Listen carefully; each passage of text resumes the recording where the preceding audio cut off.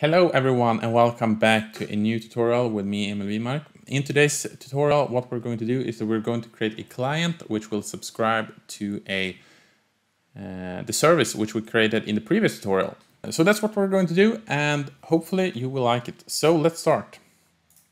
So this is what we created in the previous tutorial, and this was a multiplier service which took two arguments and multiplied them together and then returned the answer. So what we're going to do today is that we're going to create a client node which will call this service and then print out the result into the log. So to do this, the first thing that we're going to do is that we're going to create the file. So we can right click on scripts here, we press new file, and then we need to give a name to this. So we will call it service client node.py. So that's the first thing that we are going to do. And then what we want to do is we want to go back to our service server node, and we can just copy all of this because we're going to reuse some of the code. So we can, first of all, you can delete this function here, these two ones. And we can skip this call here also, which is called multiply. So what we're going to do now is just that we're going to define one function which we're going to call from our main function. And this function I will just call multiplier client or such. Some good name. And this will take two arguments, x and y, which is our two numbers, which we're going to multiply. So we can type it like this, and then in our main function here, what we can do is just that we call this one. So we can just copy this and print it here. So we make a call, and then we can take two numbers. I will take 7 and 2. So if we multiply this, we will get a result of 14. So hopefully if we make this this file correct, we will get 14 back and print it to the log. But the first thing that we want to do is, as always, that we want to initialize our node. So to do this, we just type rospy.init_node, and then we will give a name to our node. So we'll just call this client node or something similar. And then what we're going to do is that we're going to actually make the first important call in this client, which is that we're going to say rospy.wait for service, and then we need to give the name of our service. And I don't know if you remember, but the name of our service is multiplier, so we're going to wait for that one. So we'll say multiplier here, and what this function does here, wait for service, is that this node will wait for this service to exist in the ROS core. So when multiplier exists in the ROS core, we will go on, so to say. But if it doesn't exist, we will wait here until it exists.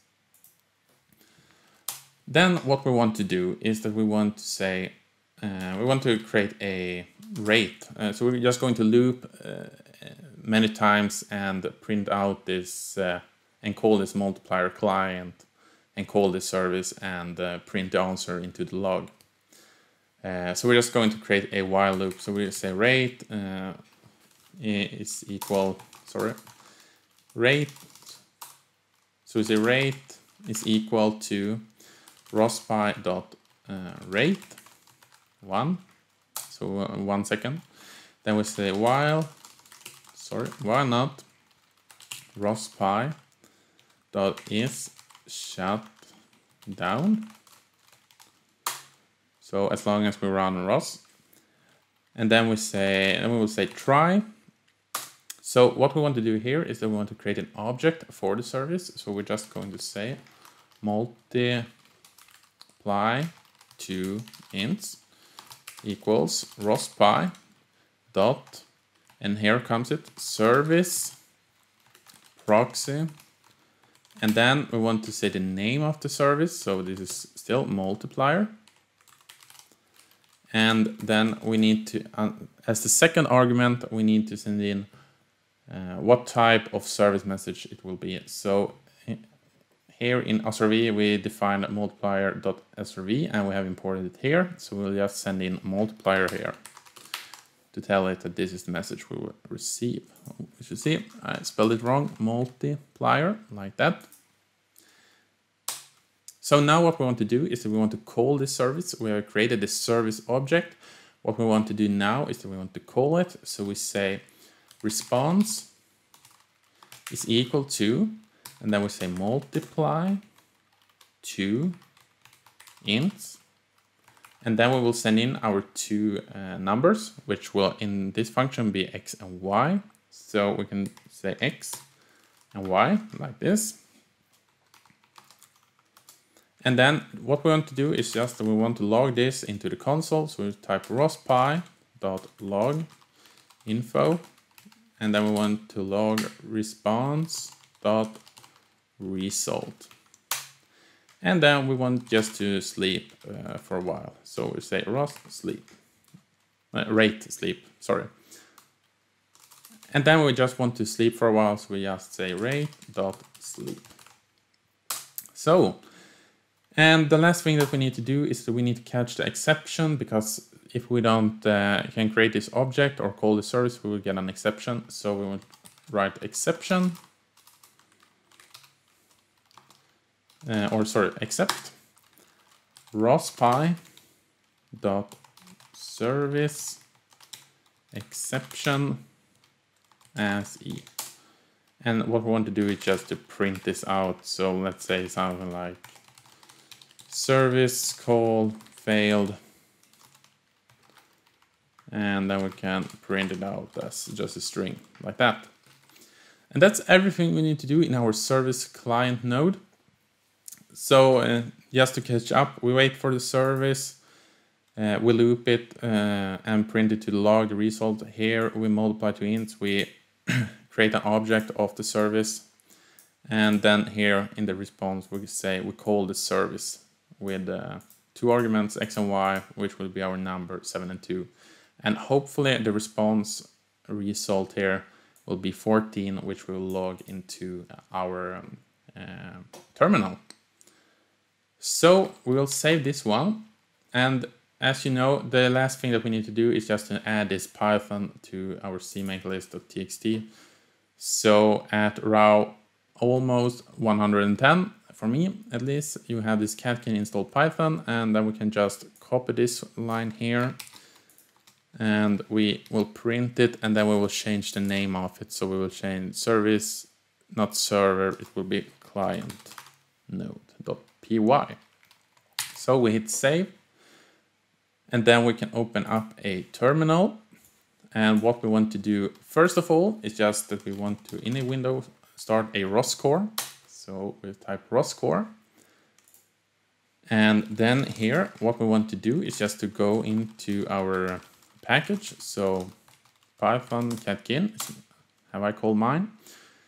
And in here, what I want to do is just that I want to type catkin_make to build the project. So, and then what I want to do is just I want to source the devel setup.bash. And now what I want to do is that I want to first of all start the server service. So I want to set up the service. So to do this, I will just type ROS run, the package name, which is tutorials in this case. And then if I tab 2 times, I will see all of the